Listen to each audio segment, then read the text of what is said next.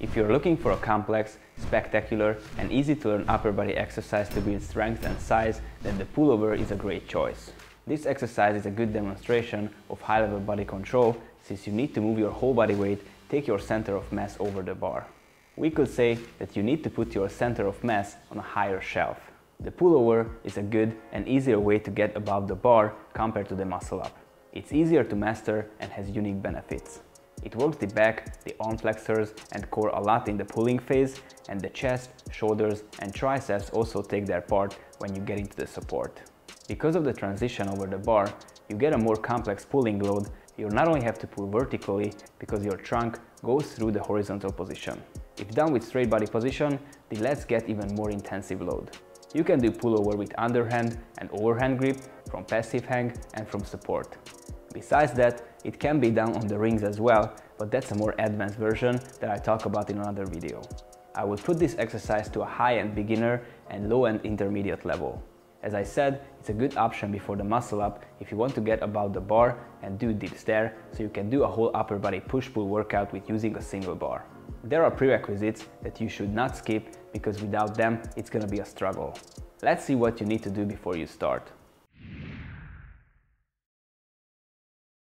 On the prehab level, the grip strength, proper scapular stability and core strength, but as always, I suggest to prepare your body with a complete system so you can hit more at once. I've already made videos about these areas that you can find on the channel, or the complete program and the follow-along style prehab routine on the link below. From the basics, I recommend all the classic exercises, since in this exercise you'll use your pulling, pushing structure and core as well. So the push-ups, inverted rows, dips, pull-ups and leg raises are all prerequisites.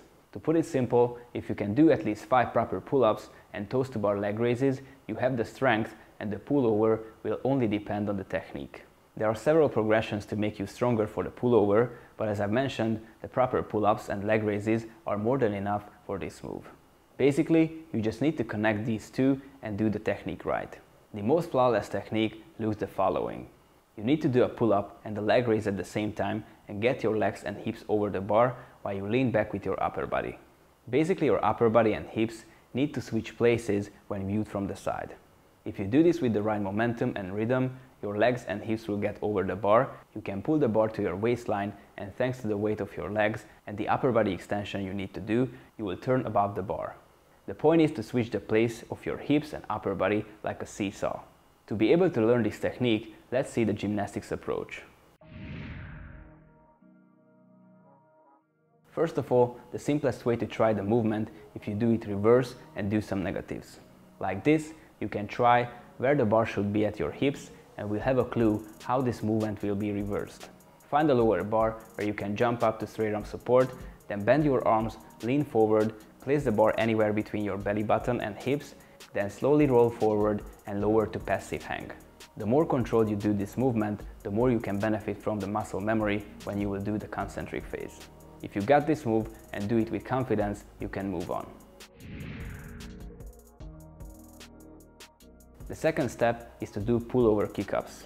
For this, you will need a lower bar as well to be able to jump up. Stand to the bar in medium split, grab the bar in shoulder width or a little bit wider overhand grip, then swing one of your legs forward like you want to kick a ball, while keeping your arms tight and bent, ready for the pull. Start to lean back with your upper body and jump up from the other leg. Drive your feet and hips over the bar while pulling strongly with your arms and lean back with your upper body. Close your legs together as quick as you can and drive your hips to the bar. The best if you can ask someone to spot you on the lower back and push your hips over the bar. This spotter can also help you to push your shoulder for the easier turn, also stopping your upper body after the turn to not fall down. This is an easy and effective way to feel the right technique.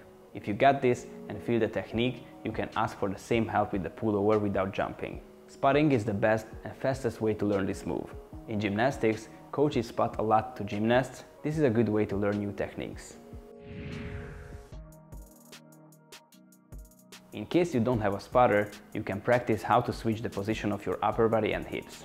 Pull up in half range of motion, then start a leg raise as your legs are coming up, lean back with your upper body, keeping your arms bent, and swing like this back and forth. This movement is similar to the ice cream maker, but you need to keep your arms bent and try to elevate your hips to the bar. If you feel the rhythm of the swing, you can try to push your hips even more and more above the bar until you eventually can roll forward. This is a good preparation exercise for the transition, but in my opinion, it takes a lot more energy than the pullover itself. But it helps if you don't have a spotter. You should do this exercise only until you get used to the technique and be able to do the transition. If you completed the previous progressions or had a spotter and feel the technique, you should be able to do pullovers. In the beginning, you might stuck on the bar and can't roll over. If this happens, you just need to extend your upper body as you would do in a Superman, and you should get over it, or just come down and try it again after some rest. The point is to do the pullover in one continuous movement. If you can do it with confidence, you can do some more reps or do some dips on the top, or you can do more pullovers from the support. To do that, bend your arms, descend to the lower end point of the dip, then start to raise your legs as you lean back with your upper body, and from there is the same technique you learned. You can do 5 to even 10 reps in a set. If you've mastered the pullover and you feel like you're ready for the muscle up, check out my videos about it on the channel. And if you want to build up a shredded physique like gymnasts from zero, following my thorough system specifically, just click the link below, sign up today and get access to all of my programs, tutorials, series and much more. I can also help you personally in the private community in the live Q&As. Thank you so much for watching. I hope you found this video helpful. If you did so, please like, share and write a comment what do you want to see in the next videos. If you don't want to miss the new videos, subscribe with notifications on and see you next week in the next video.